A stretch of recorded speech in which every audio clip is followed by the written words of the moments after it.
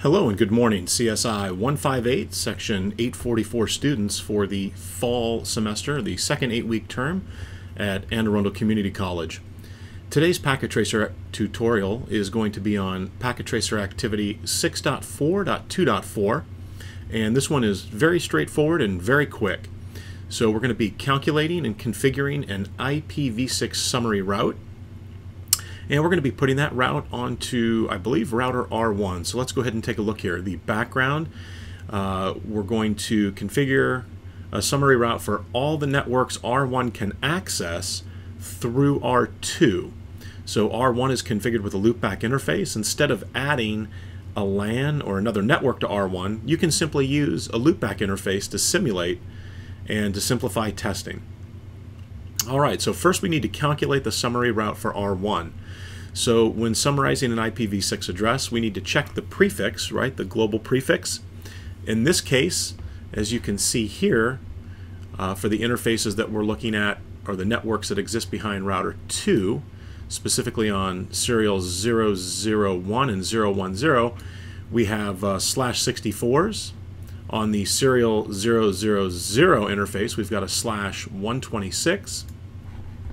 And so what we're going to do now is it says list the 4 segments of each of the networks, right? So here are the 2 networks behind router 2 that are part of the R4 LAN. Well, I should say this one's part of the R4 LAN. This one's actually the point-to-point interface between R2 and R4. And then same thing over here for the R3 LAN. So we've got the R3 LAN network, and then we've got the point-to-point serial interface between R3 and R2. And as you can see here, they've actually done some of the work for us. So it's basically asking us to list out these 4 networks that we just took a look at. And summarization with IPv6 is very similar to summarization with IPv4. And it says the 4th segment is different, right? And so what they mean by the 4th segment is the 4th hextet, right? Because remember that we have hextets and they're separated by colons, right? You can see the colon is the separator here for IPv6. So the 4th hextet becomes the interesting hextet because we've got D, we've got C, we've got B, and we've got A. So prior to that, those 16 bits, these 16 bits, and these 16 bits are identical. And the reason, excuse me, the reason I'm saying 16 bits is because we need to remember this is hexadecimal, so each character that you see here is actually a hex character. So 2 would be represented in binary as 0, 0, 1, 0. So, and then you have the 0 next to it, and that's just 0, 0, 0, 0. And then the same thing for the next 0, 0, 0. And then 1 is 0, 0, 0, 1. And so as you can see, we call this a hextet, and I'll write that out here, so we'll say hextet. The reason we say this is a hextet is because each hex character that's in this string of hex characters, separated by the colon, actually represents 4 binary digits, or 4 bits. And so when we add these together, we get 16. Whoops, not too good of a 6 there. All right. So just like IPv4, where if we had, 172.16.0.0 and then 172.16.1.0, 172.16.2.0.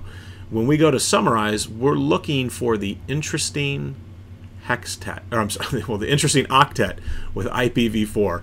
So we're looking for the interesting octet here, right? And with IPv6, we're simply looking for the interesting hextet. And by interesting, what I'm saying is the hextet that is no longer the same as the rest of the networks we're going to be summarizing. And so that's why they have them listed out here, because you can see these are all the same, these are the same, and these are the same. So here's where it gets interesting for us. So now let's go ahead and take a look at how they arrived at that binary representation for the hex characters A, B, C, and D. So we know that the value of A in hex is 10, the value of B in hex is 11, the value of C in hex is 12, and the value of D in hex is 13. And so if we know what the binary value is, the decimal value, then we can quickly figure out the binary value. So we need to remember, and this is where some students will become confused. So remember, the A is by itself. So it's not just if it was 10, right? It wouldn't simply be, and I guess we should talk about the values of these positions here. So this one has a value of 8 if we're just looking at the binary character. So it's 8, 4, 2, and 1. So for 10, I could put 1, 0, 1, 0, right?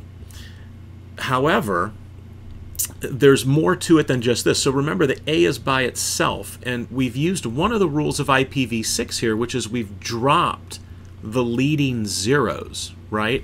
So by simply putting 1, 0, 1, 0, you would not want to go ahead and then say, 0, 0, 0, 0, 0, 0, 0, 0, and add your zeros in on this side, right? And so we're going to go ahead and we're going to back up over that. Let me see, what was the undo? Yeah, the Z, that was right. So we're going to say, we're going to back those zeros out of there, and we're going to take that off. So remember, when we're representing it, we need to remember that the leading zeros have been dropped, right? So we've dropped the leading zeros. So the leading zeros are going to show up first. So the first 0 represents, in hex, represents these 4 binary digits, right? These 4 bits. And then the second 0, and then the third 0.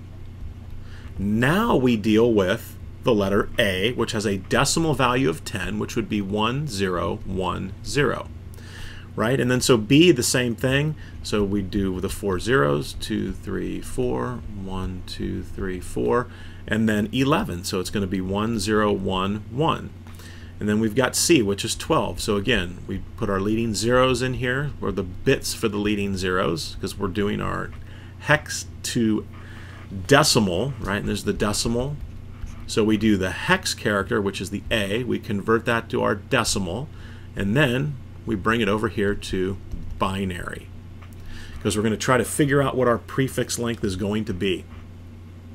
So 12 would be 1, 1, 0, 0, and then finally we've got 13, which is going to be 1, 2, 3, 4, 1, 2, 3, 4, 1, 2, 3, 4, and then 13 is 8 and 4, and then 0 and 1. And if you take a look over here, you can now see this is how we came up with these numbers that show up in the exercise, right? So we've got 4 bits, we've got 4 bits, 4 bits, and 4 bits that match, right? And then this bit right here is the last bit, and I'm going to try to make a little dotted line down here. All right, and so that's where they no longer match.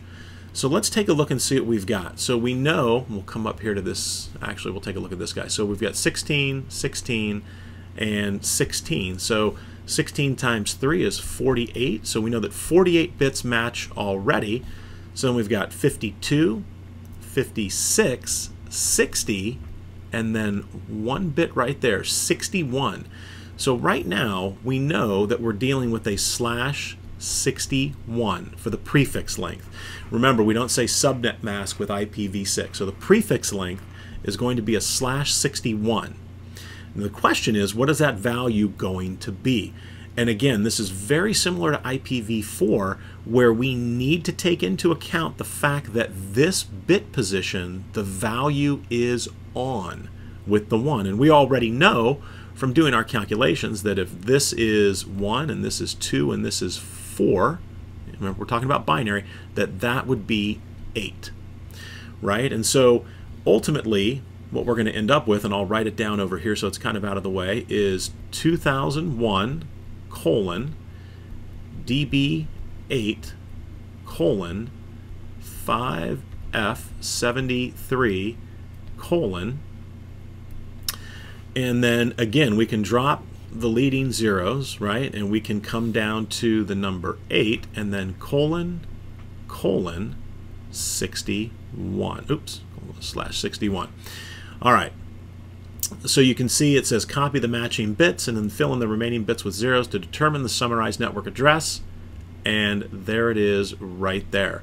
So this is going to be a summary, a static summary route, and we're going to configure a directly attached static summary route on R1, and this is going to be the value that we use for our static summary route.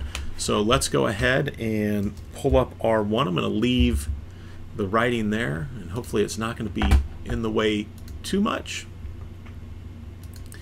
All right, so we're going to pull R1 up here.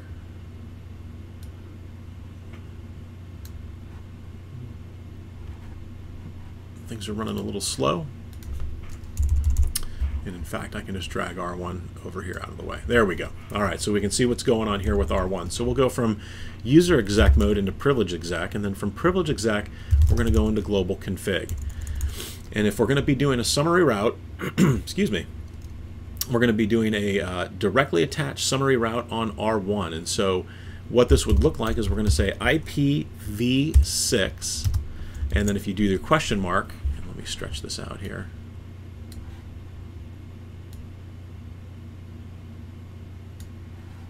All right, so we're going to do IPv6, and then you can see where the route option is for configuring static routes. So IPv6 route. And then if we do a question mark, it's going to be looking for, where typically with IPv4 you would put the network portion and then the subnet portion, or I'm sorry, the net mask portion. You do the network portion and then the net mask.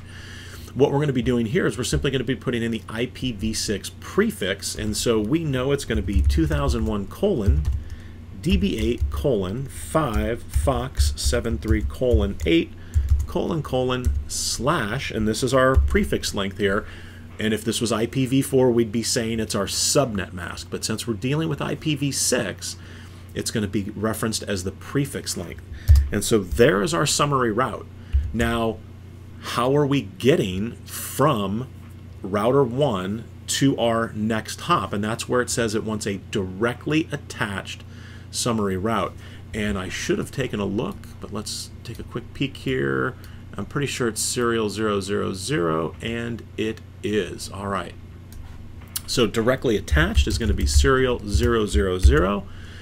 We could put an administrative distance on here. Maybe if we wanted to do a floating static IPv6 summary route, we could certainly do that. However, this is all we're going to be doing, is we're going to be adding in that summary route. And as you can see, very straightforward, right? Your completion percentage is moved to 100 out of 100. However, let's go ahead and check to make sure that PC1 can ping PC2. And again, the long pole in the tent for this exercise, or the most time-consuming piece, is to work through that summary route calculation. I know that they've provided it for you here, but it's always good to work it out, because I can guarantee that on the Cisco exams they will not have it worked out for you. You're going to be required to figure things out on your own. So let's go ahead and take a peek here. It wants us to ping PC1, should be able to ping PC2, and they do not have the PC IP addresses in the addressing table. So we're going to have to hop on to PC2 here real quick, and let's take a look and see what his, my guess is it's going to be : 10 is typically, they use like .10 with the IPv4 for the PCs. So let's take a look at the IP configuration here. And it is not. D : D. Boy, it's a mess. So 58 Fox FE7. I'm wondering, I can't cut and paste that. And so let me jot this down really quick. So we've got .D and then 2D0 : 58 Fox FE7 Baker : E266. All right, so it turned out to be a little more work than I had anticipated. All right, let's jump over to PC1, And now let's go ahead and try to get our ping command in here. So we're going to be pinging 2001:DB8:5Fox73 : and he is on subnet D : and let me make sure I wrote this down properly. So 2D0:58 Fox Fox: Echo 7 Baker E266. And all I can say is I hope that I wrote that down correctly. All right, because I do not want to type that in again. Okay, so PC1 can ping PC2, and it says they should both be able to ping the loopback 0 interface, and that has been provided, thank goodness. So let's give that a try. So ping 2001:DB8 5Fox73 6::1. All right, so we can ping that from PC1, and now let's pull PC2 back up, and for our final check here, let's make sure that we can ping the loopback address. And again, the loopback interface it's a fantastic way to simulate a network behind a router, and that's really what we're trying to do here. So DB8:5Fox73 6::1. All right, and so we've got connectivity all throughout. And the reason it didn't ask you to ping PC2 to PC1 is typically if we can ping from one side to the other, it should work in most cases from the other side back over to PC1. So, all right. So this concludes the PacketTracer tutorial for PacketTracer Activity 6.4.2.4, where we actually went ahead and calculated out an IPv6 static summary route that was directly attached. It was a directly attached summary route. And we learned about converting from hexadecimal to decimal, and then from decimal to binary. And we really saw that summarizing, and it goes the same for subnetting, summarizing an IPv6 has some similarities with IPv4 that we were able to leverage in terms of determining the last similar bit in our calculation to get our prefix length, and that's another significant difference. Remember that with IPv6, we wouldn't say that, oh, we have a /61 subnet mask. What we would say is our prefix length is going to be /61. All right, so thank you for watching. Hopefully this activity has cleared up any confusion that you might have had or difficulty with summarizing and configuring IPv6 directly attached static summary routes. All right, have a great day.